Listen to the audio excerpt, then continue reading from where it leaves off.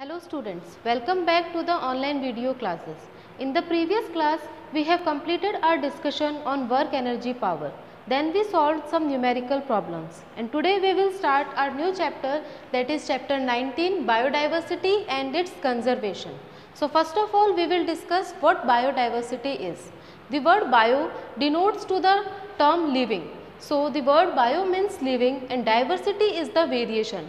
So today we will discuss about the variation of living forms, the entire flora and fauna. Flora is the word used for the plants and trees and fauna is the term which are used for various animals. So the entire flora and fauna and their variation is biodiversity. So biodiversity is the variations. Variations may be in the terms of size, in the terms of number, that is density. So the variation in the size of living organism ranges from the microscopic plant bodies like algae, that is the very smaller ones which we cannot see with the naked eyes. Only you can see these microscopic organisms with the help of special instruments like microscopes, and ranges from these microscopic bodies to the giant banyan tree and the redwood tree. These redwood trees are very large. So there is variation in size from microscopic bodies to the large trees, that is banyan tree and the redwood tree. We can't see these microscopic plant bodies. And on the other hand, the redwood tree which you can see from the large distances as they are very large in the sizes. So these are the variations in the terms of size. In the plants, like that in the animals, there is also variations in terms of size, that is there are many small zooplanktons present in the water which are microscopic, which we can see only when they are present in the large number of groups, to the large number of mammoths and the whale sharks, that are the very large fishes. So in animals there are also variation in the sizes, from microscopic bacteria to the large volume containing elephants. These are the variations in the living forms. A report regarding these kinds of variation is published by the United States of America in 1987, which basically defined the biodiversity. This report is known as the Technology Assessment Report, in which they defined the biodiversity, that is the diversity, variations, complexities, asymmetrical structure, that is uneven structure variations found among the biological organism. That is biological organisms is the living organisms including both flora, that is plants, and fauna, that is animals. So they defined biodiversity as diversity, variation, asymmetrical structure and complexity found among the biological organism, that is in living organism. Biodiversity, which is variation in living organism due to the continuous developmental and evolutionary changes. There are various changes in the environment. There is scorching hot deserts and there are also cold deserts also. So these kinds of the hot and cold type of environments. There are some areas where there are rainy environment is present. So these kinds of environment in which there are very much rain, or an other habitat in which there is very hot desert like structure. So these kinds of environmental variation in the habitats of organism. There are also variations in the living organism. So the living organisms having variation due to the developmental and the evolutionary processes as well as due to the environmental changes. This environmental, developmental and evolutionary changes are occurring from a very long time, that is from billions of years. So the diversity which we study today is the diversity which develops from a very long time. This biodiversity is very important as these variations balances the ecosystem. Some of the organisms can survive in the harsh habitats like in the very high temperatures, in the very salty areas, that is halophils. These kinds of bacteria mainly can live in the harsh habitats and have a very better survival capability. So these kinds of variation leads them to maintain a ecological balance in the earth, on the earth. So ecosystem is a structure which contains both biotic, that is living part, and abiotic, that is non-living part. So ecosystem is the interaction between living and non-living. So After the discussion of what biodiversity means, now we will discuss the levels of biodiversity which we defined for the purpose of study. So first of all, the first level of biodiversity is species diversity, that is variation in the species. So first of all, we will discuss what species is. Species is a group of organisms present in a particular area which can interbreed among themselves, that is they can produce the offspring, that is young ones similar to itself. So members of species can reproduce freely in the natural conditions, and the diversity of species is the variation in the species found in a particular area. So species is a group of organisms which can interbreed among themselves, which can reproduce freely in the natural conditions, and the diversity in these species in a particular area is the species diversity. So the maximum species diversity is present in the microorganisms. The density, that is the number of microorganisms present in an area, is microbial density, and diversity is the variation between the microorganism. So both the microbial density and microbial diversity is maximum in the bacteria, or you can say the microorganisms. So by an example is given about the microbial density and diversity is given in the column of species diversity, that is in only 1 gram of soil there is more than 10 million bacteria and 50,000 fungi. So you can say that only in a 1 gram of soil there are so many bacteria and fungi, and these bacteria and fungi are included in the microorganisms, the smaller organisms. So this was about the species diversity. Then the next level is the genetic diversity. The word genetics comes from the gene. Gene is the unit of inheritance which is transferred from the parents to their young ones. So this gene also contains the variation due to the mutation and due to the process of meiosis. So this diversity is found between different population of one species or between the members of a particular species. So every organism is different from the another one. Even siblings also contain some variations. So there are genetic variation in each and every individual, and this genetic variation leads to the different adaptations and natural capability of surviving in the diverse environment. So these variations are due to the adaptations and finally leads to the production of new members of the species. So this was about the genetic diversity. Now the next discussion is about the next level of biodiversity, that is ecosystem diversity. In India there is a large amount of ecosystem diversity. Here grasslands are present, mountains, river valleys, everything is present in the Indian ecosystem diversity. I have told you that ecosystem is the interaction between biotic and abiotic components of the earth. Biotic will include the living ones and abiotic will include the non-living things. So the ecosystem diversity is the mutual interaction between living and non-living components. So there are different types of ecosystem diversity. First of all, the grasslands, in which mainly the grasses are present and the grass eating animals are present. Then the mountains, in which hilly rocky mountains are present. Deserts, in which mainly sand is present and there is lack of water. There is very hot days and the very cold nights. So the fourth one is the moist land, where abundant amount of water is present. Sea is the area in which salty water is present along with the organisms living in the marine habitats. The next one is the river valley, in which the river is present, and the third one is tropical forest. In the tropical forest a large number of trees are present. So these were about the different types of ecosystem diversity, the habitats which are different in terms of the physical factors. Now the second term is global biodiversity. Global biodiversity is the overall biodiversity, that is variation in living forms present in all over the world. So scientists are discovering the new species very frequently, but according to the assessment of Millennium Ecosystem, there is about 50 to 300 million species of organisms found on planet Earth, and only scientists have discovered the 17 to 20 million species only.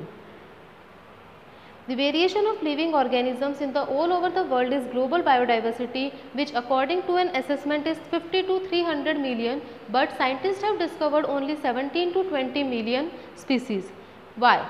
As we are discovering the new species, but before we are discovering them, they are being extinct from the environment. So there are many species which have been extinct, disappeared from the earth. Till now we have not discovered that species. At equator, biodiversity is maximum as there is suitable temperature, suitable environment for the species. So at equator there is maximum biodiversity. But as we are moving from equator to the poles, the biodiversity decreases, and due to that decrement there is less survival capacity of the organisms living in the poles as compared to the organisms living near the equator. So near the equator, like the middle and southeast America, the southeast Asia, there is the maximum biodiversity as the tropical forests are present in the large amount. These tropical forests contain the maximum amount of plants and animals. So this region accounts for only 7% of total area of earth, the area which contains the tropical forest, but has the 2/3 of floral diversity. That means they are containing a very small area of the earth, but they have the large amount of plants and animals surviving there. So the biodiversity is very much, that is 2/3 of floral diversity, 30% of invertebrates and 90% of the pests are present. So this was about the global biodiversity. So according to the report of the Ministry of Environment and Forest of Government of India in 1999, they published some charts and the number of organisms present there. So these charts are given in your book on figure 19.1 and 19.2.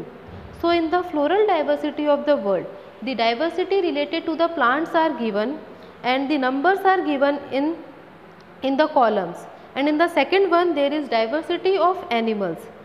Of animal kingdom, there are animals like mollusks and amphibians, arthropoda, fishes, invertebrates, insects. So you don't have to remember the digits of included in the form of numbers, but you have to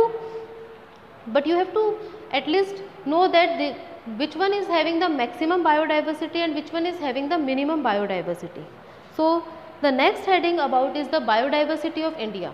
First of all, we discuss the biodiversity of the all over the earth, that is global biodiversity. Now we will discuss specifically the biodiversity of India. India, due to its geographical location, it has a small area that is about 2.4% of the total earth, but it contains 7 to 8% of the biodiversity. So you can say that India is among the 17 mega biodiversity countries of the world due to its location on the earth. As in India there is suitable temperature present for the survival of the organisms, so it contains a large amount of organisms, and due to that it is among the 17 mega biodiversity countries. So you can say that our country India is rich in the biodiversity.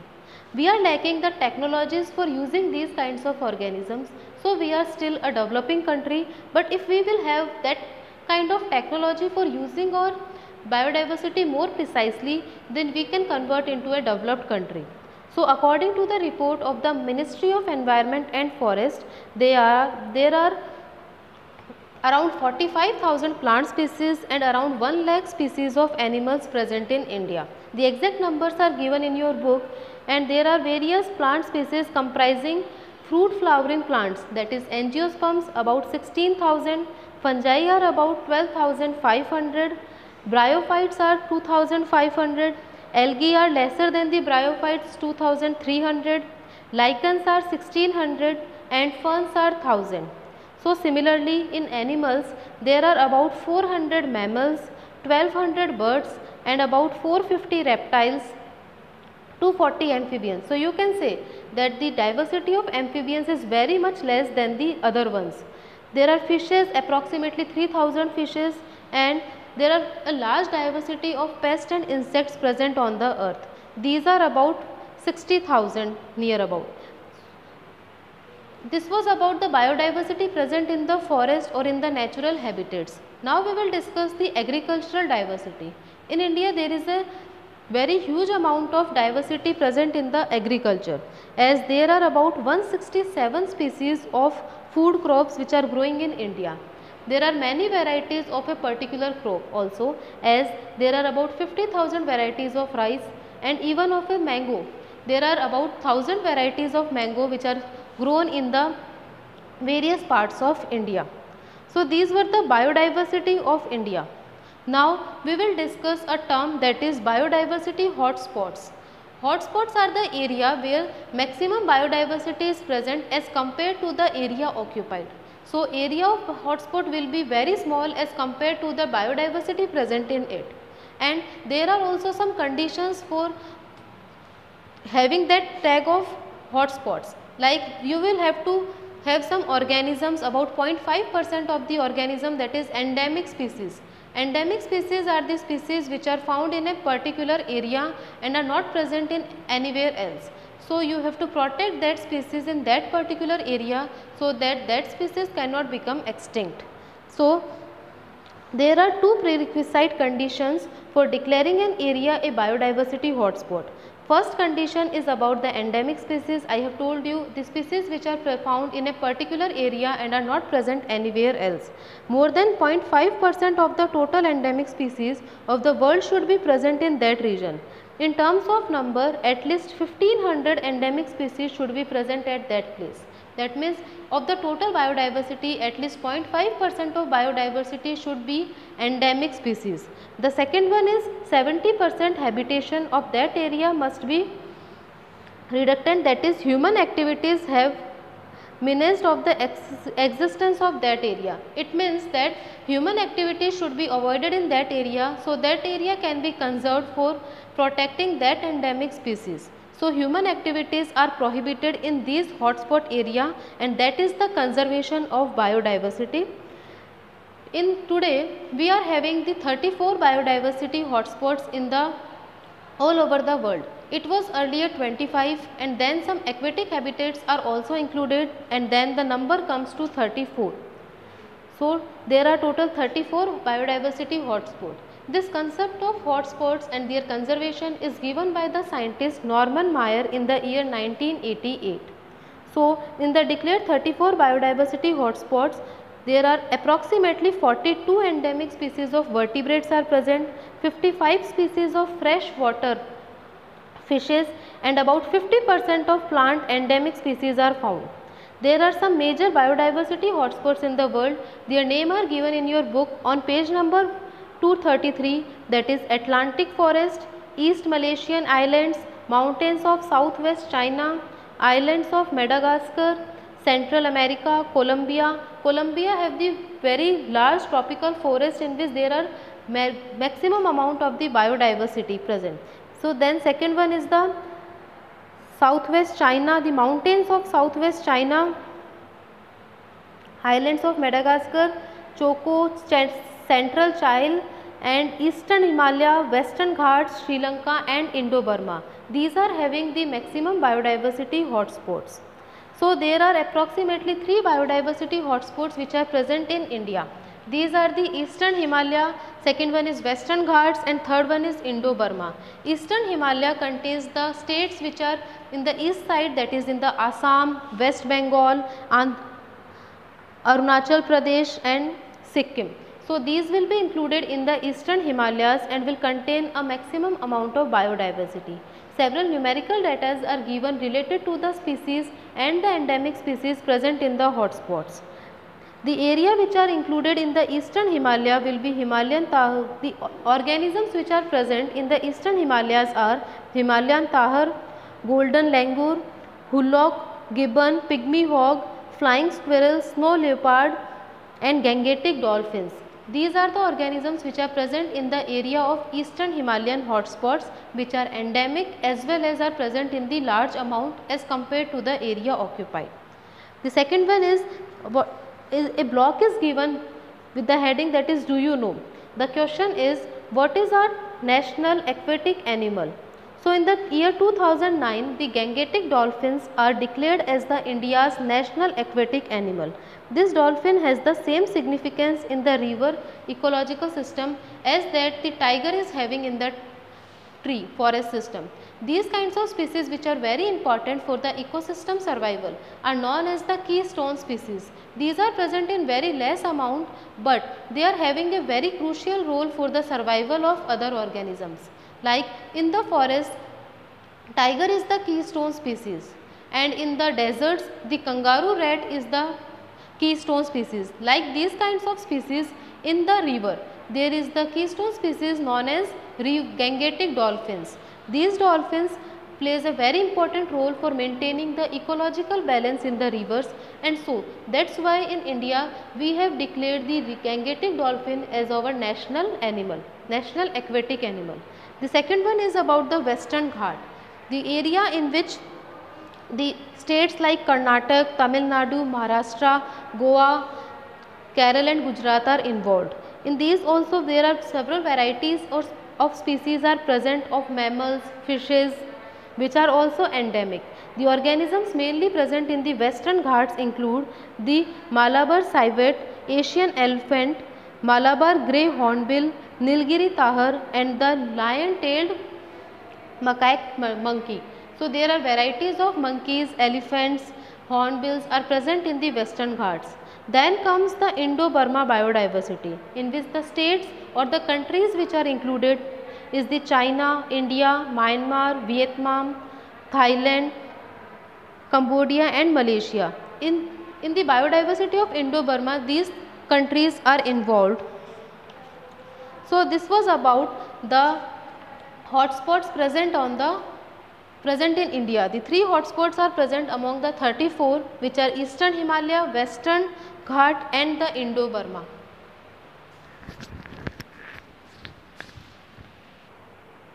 So today we have discussed the term biodiversity, the definition of it, that is variation of living organisms. Then we studied the global biodiversity, the diversity present in the all over the world. Then we discussed the biodiversity of the specific area, that is our country India. Then we discussed the term hotspots, the maximum number of diversity present in which some species are endemic, that is present only in a particular area and are not present in any other area.